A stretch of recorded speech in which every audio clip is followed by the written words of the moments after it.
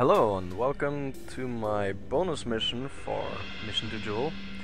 So I was unable to get to Tylo due to the heavy gravity of the planet, so I designed a craft to get me there, and we'll collect the last science possible.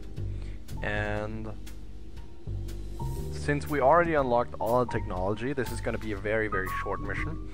I have unlocked warp drive and I've been collecting antimatter, so this is going to be a very small craft powered by antimatter, which should enable us to get to Tylo with no problem and actually fairly quick.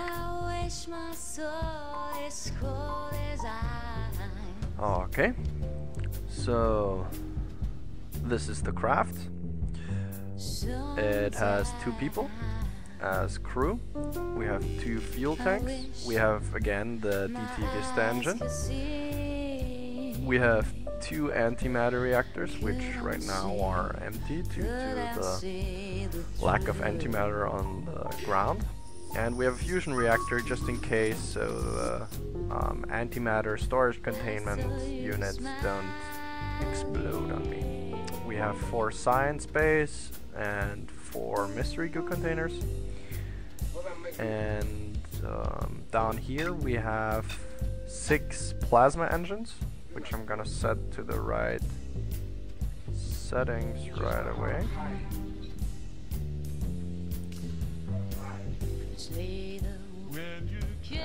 Turn it on to liquid. Okay.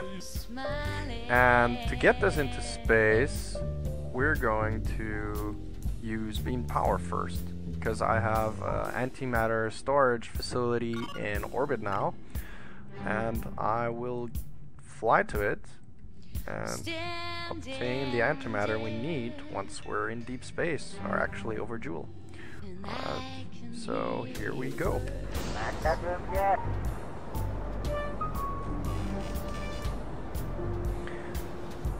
So yes, the mission objective is fairly simple. We're just trying to get to Tylo, collect the science that we need, and then we're going to head back. And that's it. Nothing more, nothing less, just a simple bonus mission.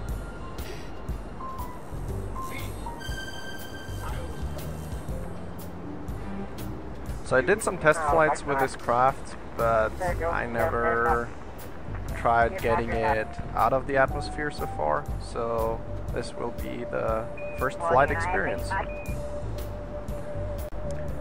So here we're just gonna fast forward for the docking sequence with the antimatter station. And yeah, it's just normal docking. You guys have all seen it before. And just aligning nodes and getting it ready. And we'll do it really quick.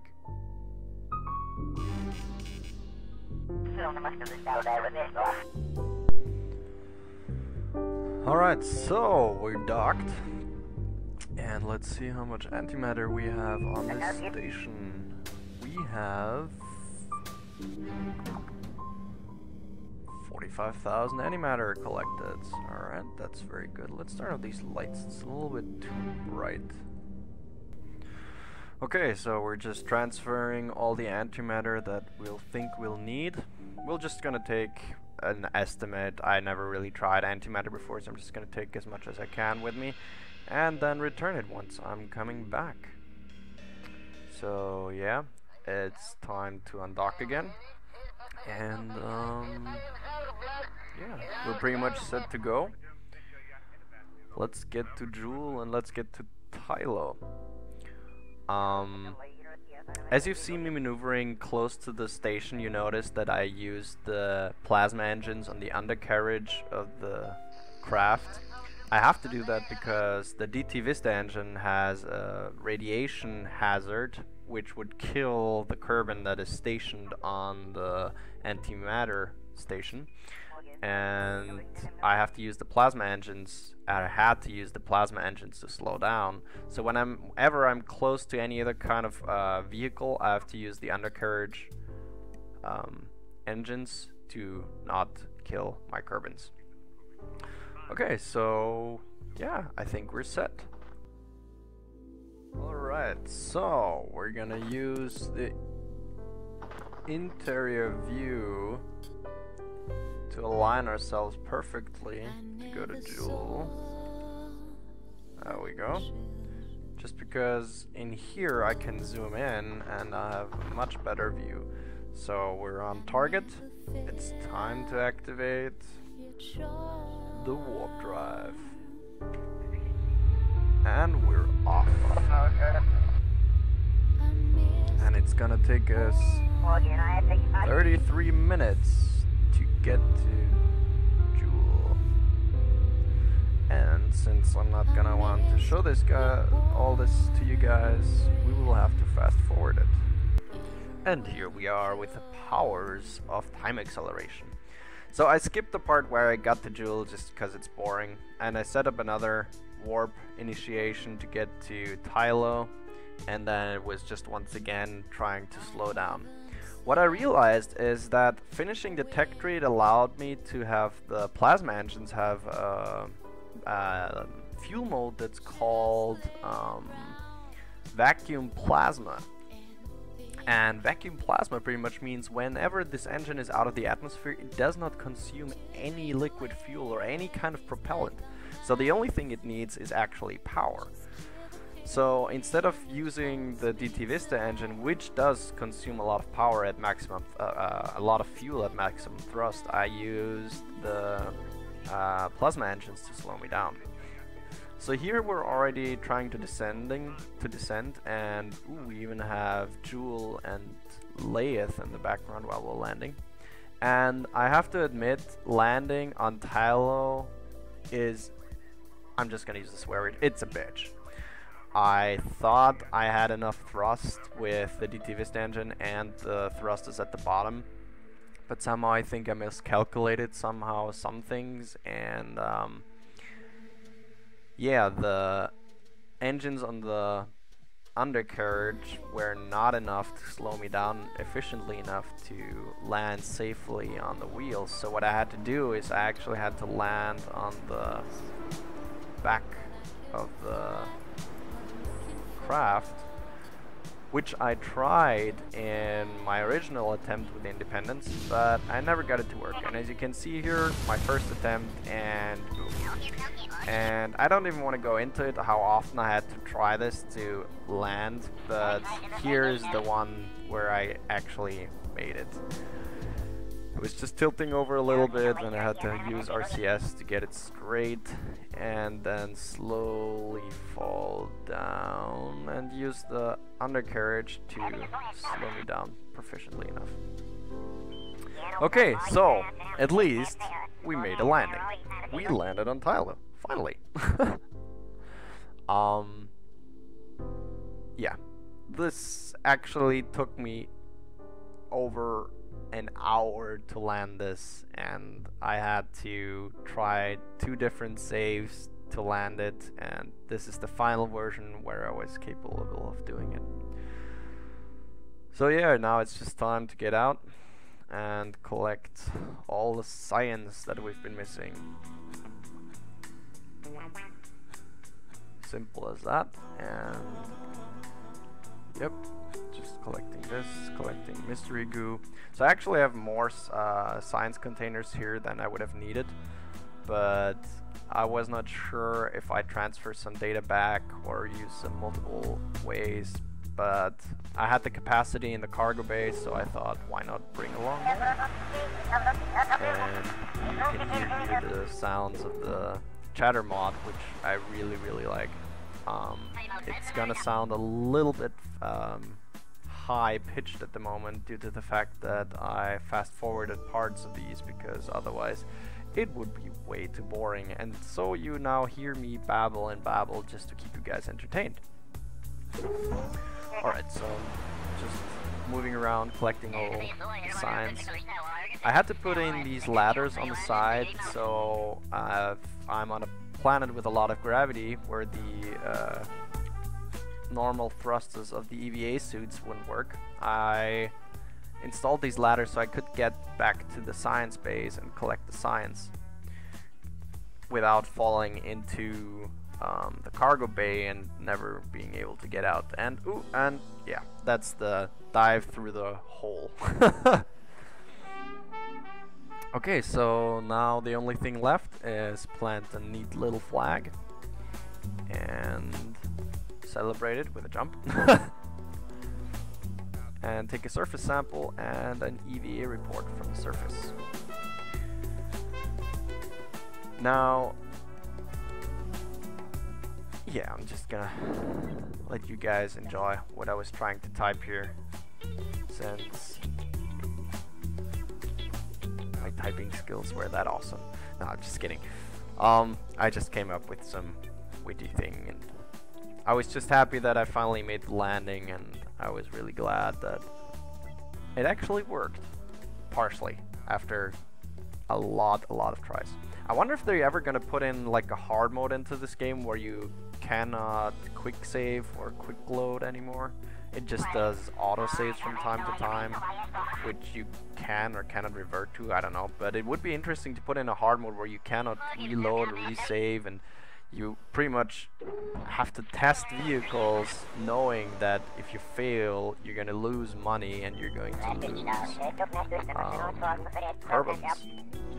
And I thought that it would be really challenging for a lot of people. It would probably be not something for me. I'd probably not be good at it. All the videos I've done so far are in the prospect that I can sometimes reload, and yeah. So here I was trying to take off just with the normal thrusters, and as I said, the landing took me hours. The getting back into space took me even a lot longer. And my solution finally was the warp drive. So I bounce off the rear of that edge and just activate the warp drive. That was really the only way I could get up.